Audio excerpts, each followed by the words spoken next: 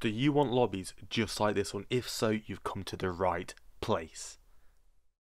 Welcome back to the channel, it's Gaz here. In this video I'm going to be showing you guys how to get yourself super easy lobbies inside the Call of Duty Black Ops Cold War and basically eliminate all of the score based matchmaking within inside of your game. So this is actually really simple to do. So all you're going to need to do is hop into a game of TDM, free-for-all, domination, it doesn't really matter, any game mode of your choice, and all you need to do is have a class on with either a grenade, a Semtex, a C4 or something similar which will blow you up and kill you instantly. And all you need to do to get these super easy lobbies is basically eliminate yourself between 40 and 50 times between one single game, and that is all you have to do.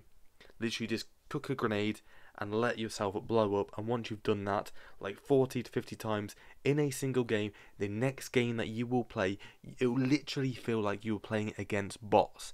It is so easy, it's so simple. Activision, Call of Duty and Trag don't want you to know this, don't want you to do this, because basically you are getting yourself into easy lobbies. And lots of people in the Call of Duty community have come out and actually said they are doing this method, they're doing this tactic, this tip, this trick, because score-based matchmaking in Call of Duty Black Ops Cold War is absolutely disgusting. And honestly, if you do this trick, guaranteed the next game you'll be dropping at least 15 to 20 kills without any deaths in your first game.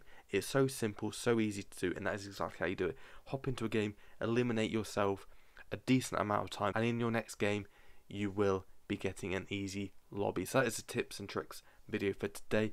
If you've enjoyed this one and potentially eliminating score-based matchmaking inside of your game, then make sure you hit that subscribe button, hit that like button, drop a comment with all your thoughts down in the comment section below, and I hope to see you guys in the next video. Thanks for watching. I'm Gaz, and I'm out. Peace.